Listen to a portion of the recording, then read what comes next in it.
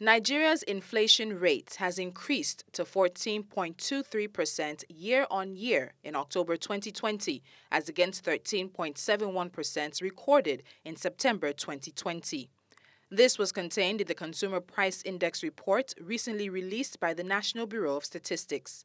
This is coming months after the country experienced a nationwide lockdown due to the global coronavirus pandemic. Food prices have doubled in the marketplace, making it difficult for the average Nigerian to feed. Some Nigerians reacted to the development. Food are too expensive in my area because I will remember as per last year, we can get a sachet of tomato, even a tin tomato for like 100 naira, 80 naira, 50 naira. But now if you want to buy a sachet of tomato, it's 150 naira, which is too expensive for us.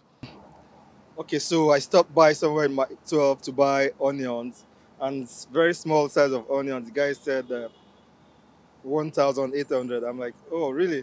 If you look at the level of the rain this year is high, and that really affected so many plantations in the north. There's flooding that took over farm.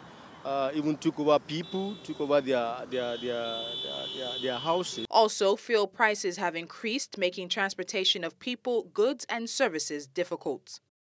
The rise in inflationary pressure indicates a persistent decrease in the purchasing power of consumers, especially at a time when the country is on the verge of recession, characterized by increase in the price of major food items and service fees.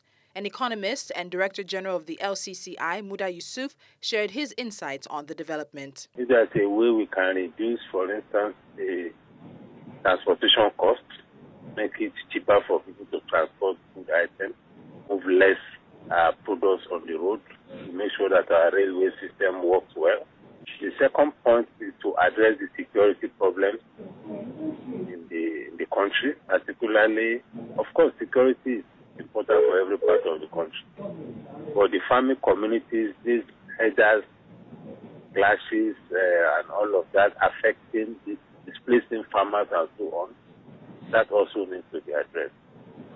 We also need to address the issue of climate change, which is affecting productivity in some parts of the country, because many of them can no longer farm the way they used to farm. The Nigerian government has its job cut out for it, and the situation could become grimmer before getting brighter. Tolulokpe Adelaru Balogun, News Central TV.